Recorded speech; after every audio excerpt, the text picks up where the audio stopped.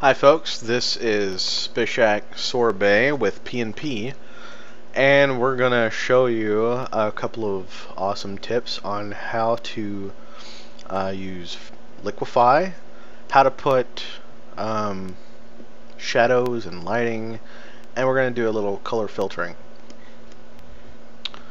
So let's get started. We're going to first take off the pointy parts of our avatar with Liquify. We're going to use Turbulence tool, and here's your brush sizes over here. You want to just basically press down and push into the avatar, and it's going to just clear up all those pointy areas with not a lot of time involved. As you can see, I'm already finished. You can add a little extra if you want, or the more time you spend on it, the more definition you can put in it. So there's the Liquify tool. Use that. Another thing that we want to do is when we have our avatar all nice and fixed up and awesome looking, we want to copy our merged and go find a background.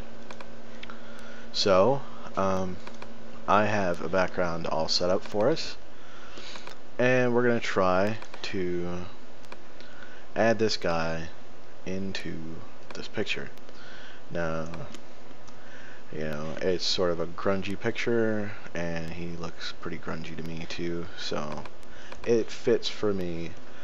Alright, our next step is we're going to add a new layer, and we're going to create a clipping mask. Now, you may not have that ability when you right click this layer. It may not say create clipping mask, but somewhere in your Photoshop, depending on what version, it is somewhere.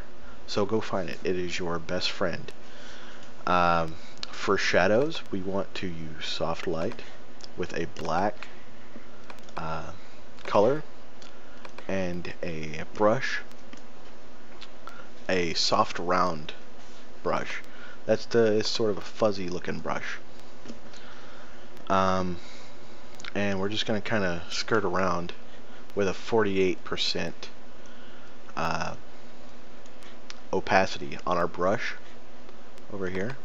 48%. So we're just going to go ahead and skirt around this guy. So don't put your cursor directly on it. You want to just kind of use the edge of the soft brush. And you're going to get kind of a nice little shadow effect there.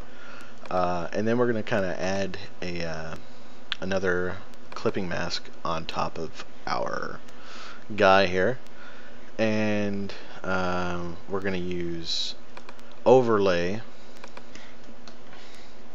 with white, and that's going to create lighting.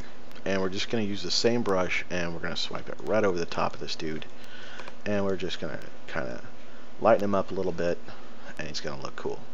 Alright, so we got a cool avatar, but man, that background is just really showing up now, because it's sort of Second Life-ish, and man, it just doesn't belong anymore. Alright, well, we can do the same thing here.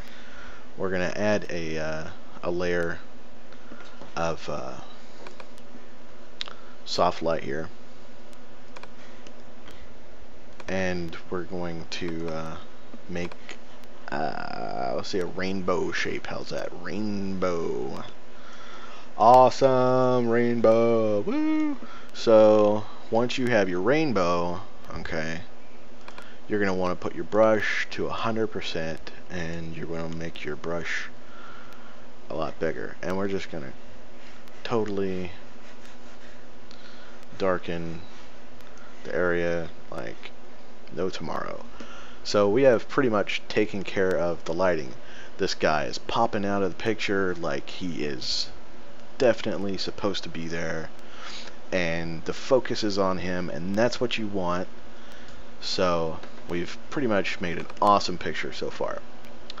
Now, to add a little extra, we're gonna add a new layer, and we're going to just turn this to color,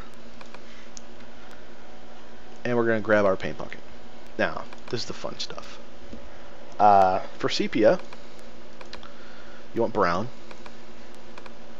Ta-da, sepia.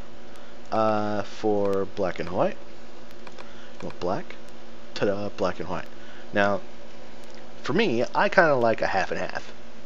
I like a little color, but I don't like all the color because, man, I don't know what skin makers have against us, but man, whew, they make us look like Oompa Loompas. So, we're just going to add maybe a 67% on that. And this looks a lot more professional. It looks like, man, that's photo quality right there. You can add sort of a blue tint.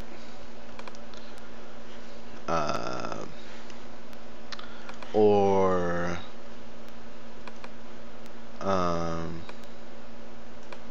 yeah, there's your brown. Okay, so, and you can play with your opacity a little bit. So, you know, I hope this helps, guys. Please contact me if you enjoyed this. Spishak Sorbet in world. So, you know, let me know how this helped you out, or, you know, send me a picture of, you know, what you've done with this knowledge. Thank you again for watching this tutorial, and I hope this helps you some way. So, enjoy, guys, and take care.